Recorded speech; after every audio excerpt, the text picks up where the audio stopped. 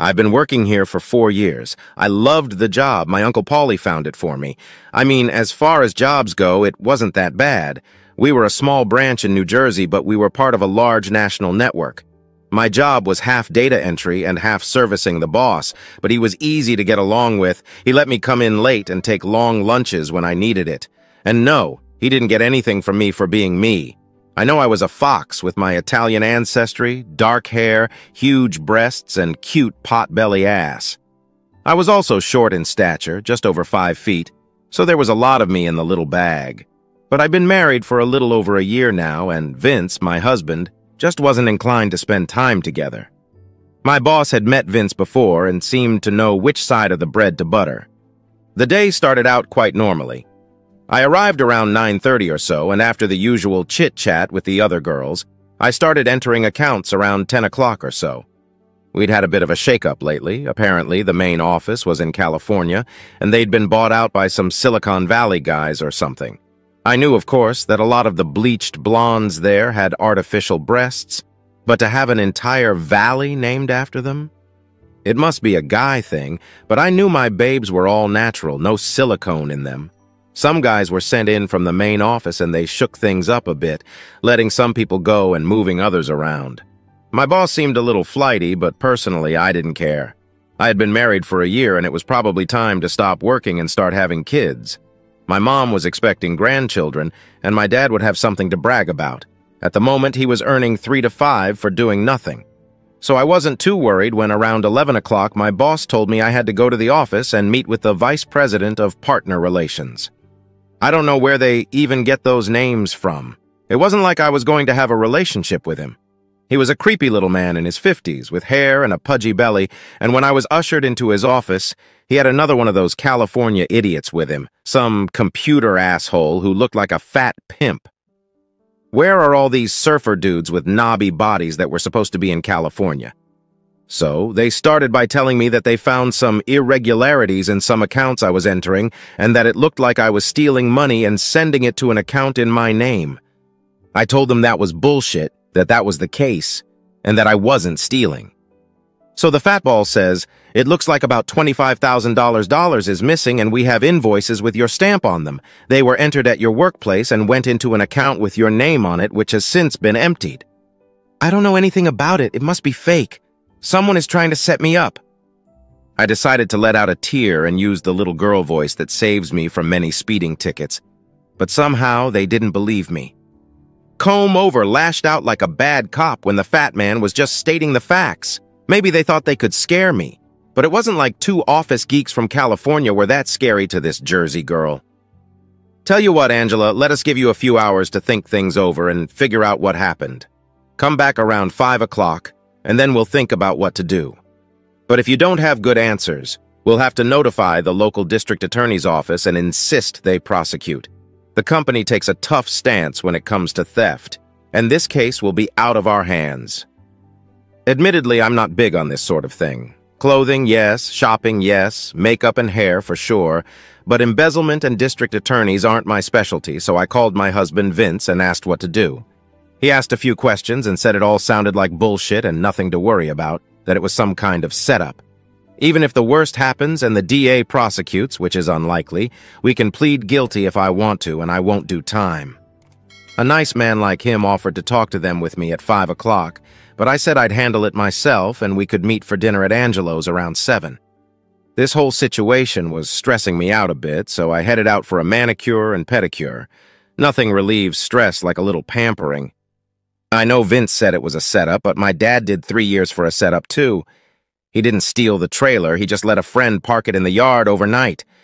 So I got back to the office around 3 o'clock and twiddled my thumbs for a couple hours. I wasn't going to touch the computer again or enter invoices if I knew someone was fiddling with them. Some might think that since I'm pretty and have big breasts, I'm stupid. But Daddy didn't raise stupid girls. I know I can seem distracted sometimes, but half the time it was an act, just to help me get my way. You can learn a lot when people take you for granted and don't think you realize what's going on. Anyway, it was 5 o'clock and I was off again to meet with Roe and Fat Ball. They asked if I had an explanation, and I chatted for a while, letting a couple tears flow and stuff, and said I didn't understand, that I never stole anything and stuff, but they didn't seem to buy it. Then the fat balloon started talking about the real reason for all this mess. Angela, maybe we can help you. I mean, you seem like a nice kid and all. Maybe we can find a way to keep all this from coming out and avoid being prosecuted for it. So maybe the silly act and the tears worked after all. Of course we want you to do something for us in return. There was always a catch to that. I learned early on that no one does anything for others for free. What do you want me to do? Comb Ower walked over and locked the door, and I realized this was a bad thing. Two guys, a locked door. This was the kind of shit I hadn't seen since high school, when a few of my friends had been treated like this.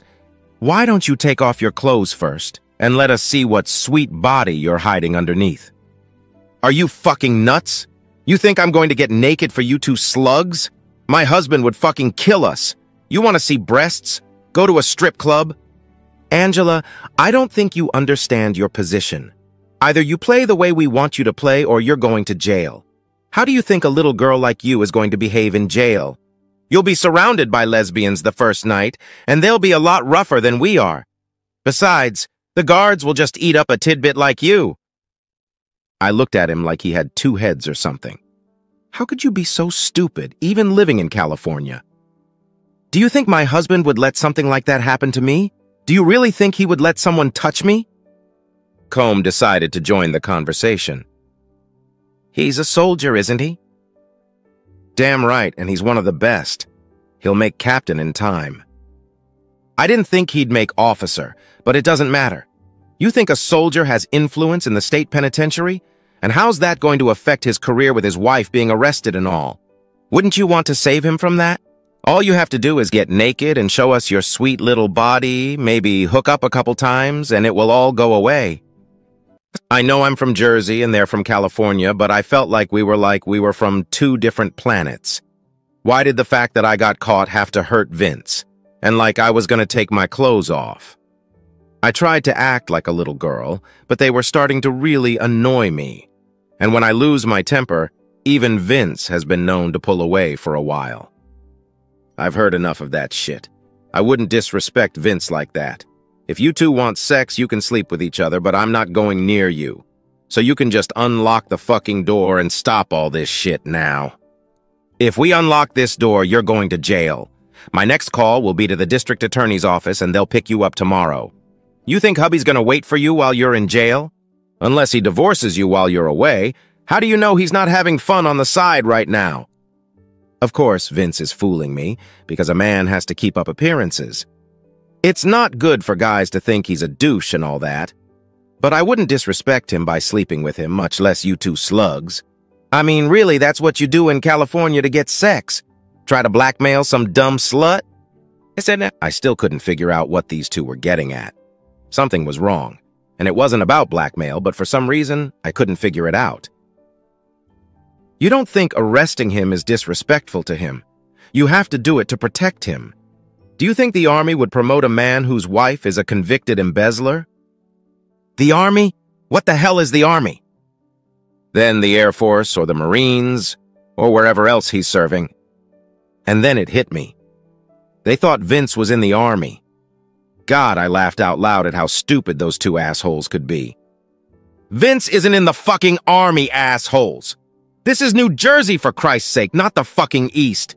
Vince is a soldier on DeMario's team. He works for my Uncle Paulie's family. He's a goddamn real man. I couldn't help it. When I got angry, I always started swearing.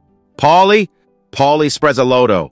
Big Paulie, my mother's older brother. You've never heard of Big Paulie Sprezolotto? He runs this half of fucking Jersey. Who do you think pays for the fucking DA's campaign?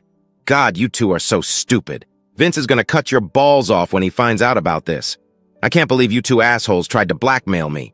What a pair of fucking idiots. Combs rushed to unlock the door. Obviously, we've made some kind of mistake. I don't see the point in bringing your husband into this. You can just tell him it was a misunderstanding. You're free to go. Obviously, you two made a big fucking mistake. You think I'm going to keep this from Vince? No way. I'm going to tell Vince everything. You have to realize how disrespectful you've been to him, trying to blackmail his wife and everything, much less get in her pants. He needs to maintain his image. But answer this. Where's the $25,000? What $25,000? The $25,000 you two dumb bastards siphoned off and tried to pin on me. I know you put them somewhere. We got them in cash, small amounts, and they're in a safety deposit box. Maybe if I tell Vince tonight that you two are going to hand him $25,000 tomorrow in cash, he might be able to convince him to look the other way for once. Although I don't think... No, you sure as hell didn't think. You thought you were still in fucking California and I was just some dumb slut you could sleep with but couldn't do a damn thing about. So you better start thinking if you want to see California in one piece again. I'll have Vince send someone to get the money tomorrow afternoon, and you bitch better get it, and don't try to play smart with us with that DA bullshit. Now open the goddamn door and get out of my way. I'm meeting Vince for dinner.